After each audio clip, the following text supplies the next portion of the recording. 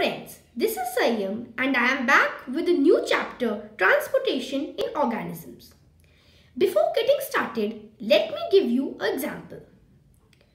One day, two friends Ram and Shyam were playing. Ram fell and a red liquid oozed out of his knee. Shyam told him that it was blood. Ram got curious. He asked, "What is blood?" Shyam answered, "Blood is a fluid which flows in our blood vessels. It has various kinds of cells suspended in it." Components of blood. Blood has two components, blood particles which are the cells and plasma. There are three types of cells: RBCs or red blood cells, transport oxygen from lungs to tissues. WBCs or white blood cells protect us from infections by producing antibodies. Blood platelets or thrombocytes help in blood clotting. The fluid part of blood is known as plasma. Electrolytes, for example NaCl, proteins, for example fibrogen, and carbohydrates. Now we know what blood is. So let's learn about the vessels in which blood flows. There are two types of blood vessels, arteries and veins. Arteries carry oxygen-rich blood while veins carry carbon dioxide-rich blood. Arteries carry blood from the heart to all the parts of the body, while veins carry blood from all the parts of the body to the heart. In arteries, the pressure is high, while in veins, the pressure is low. Arteries have thick elastic walls, while veins have thin walls. Arteries are situated deep under the skin, while veins are situated just below the skin. Now, there is a special type of artery and vein, the pulmonary artery and pulmonary vein. The difference is that they perform the opposite functions. The pulmonary artery carries deoxygenated blood, while the pulmonary vein carries oxygenated blood. The pulmonary artery carries blood from the heart to lungs, while the pulmonary vein carries blood from the lungs to the heart.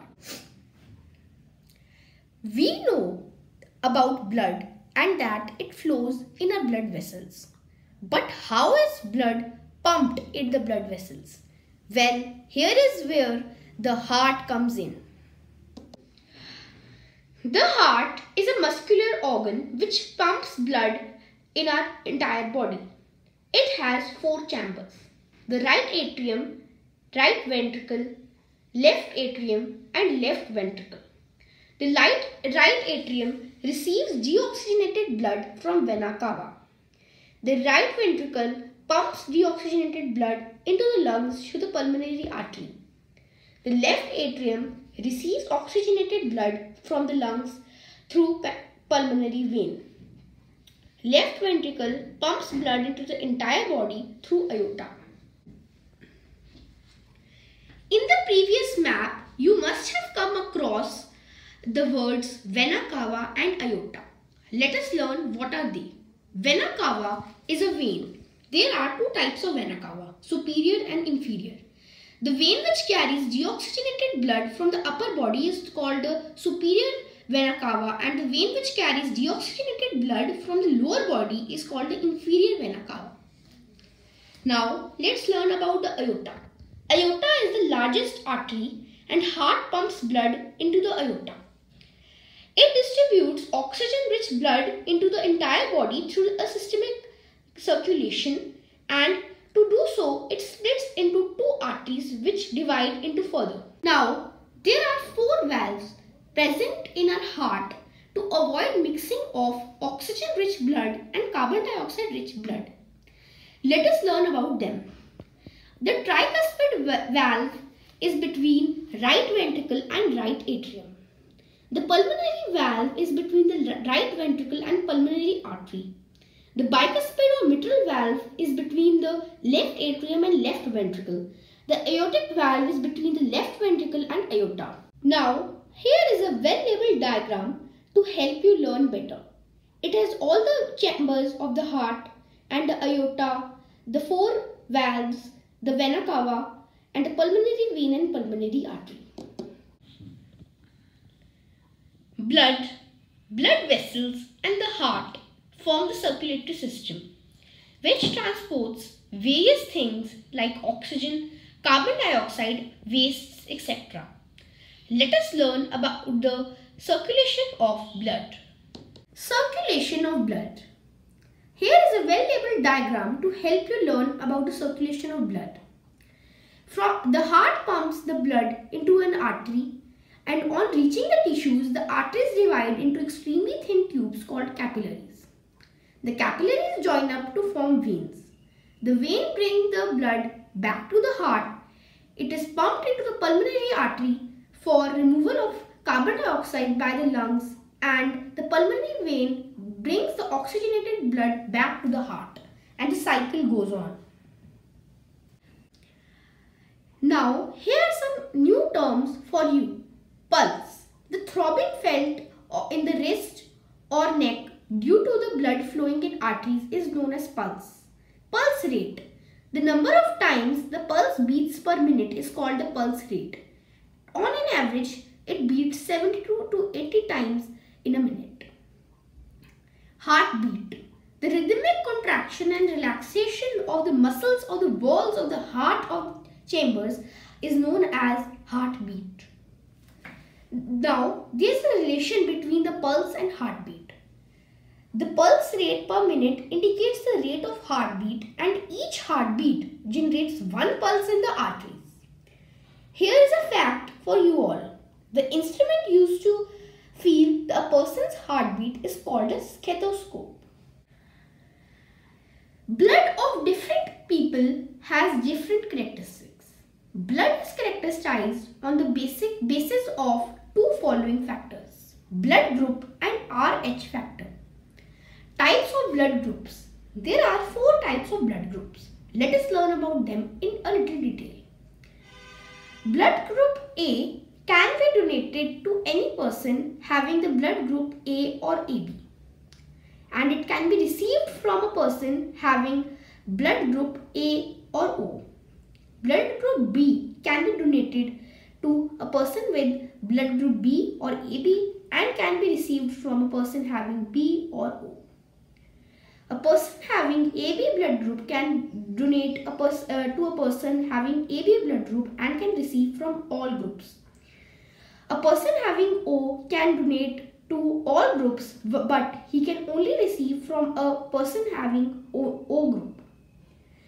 You must have seen that the blood group O can donate to all persons.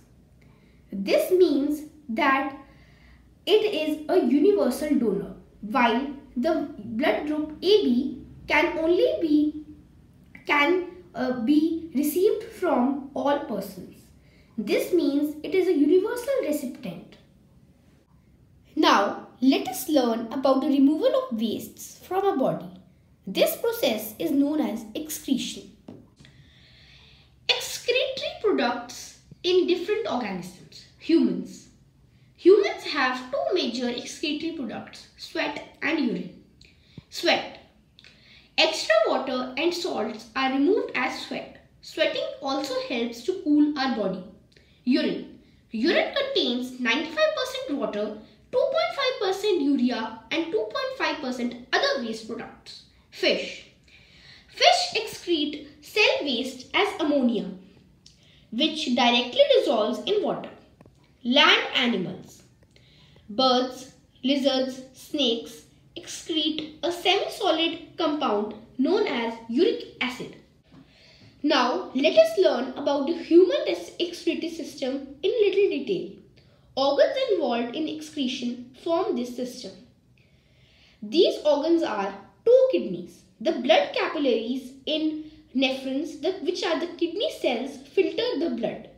When the blood reaches the 2 kidneys, it has both useful and harmful substances. The useful substances are absorbed back in the blood, while the harmful substances dissolve in water and are removed as urine. From the kidneys, The urine passes into the ureters, which are tube-like structures, and is stored in the urinary bladder. Urine is passed through the urinary opening at the end of a muscular tube called urethra. We know about transport of substances in humans. Let us learn about how this process takes place in plants. Plants have vascular tissue for transport of substances. Let us learn about it with the help of the next map. Vascular tissue. There are two types of vascular tissue in plants, xylem and phloem. Xylem transports water and minerals upwards from the roots, while the phloem transports food synthesized by leaves to all the parts of the plant. You can see the diagram and learn better. Now let us check how much you have learned with the help of a small test. Your first question is, what is the chief excretory product in humans? Your second question is, which is the largest artery? Your third question is, what are the two types of vascular tissue in plants? Your last question is, what are the cells of kidneys called? If you cannot get the answers of these questions, do not panic. See the video again and I am sure you will get them. If you still have a doubt, feel free to ask me. Subscribe to my channel for more videos.